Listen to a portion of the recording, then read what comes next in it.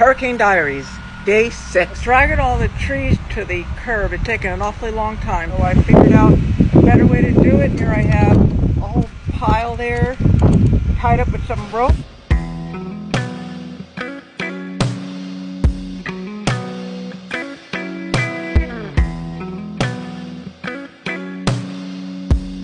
And there's my husband up on the roof checking to see if there's any damage to the shingles from that big tree. He took some pictures, but surprisingly there wasn't. This afternoon I went up to the Walmart to use the Wi-Fi, catch up on my messages and my videos, and let me tell you, it is really, really scary out there. People are just driving around crazy, zooming through parking lots, looking for supplies, for gas. They don't realize that all the stores are closing early at 6.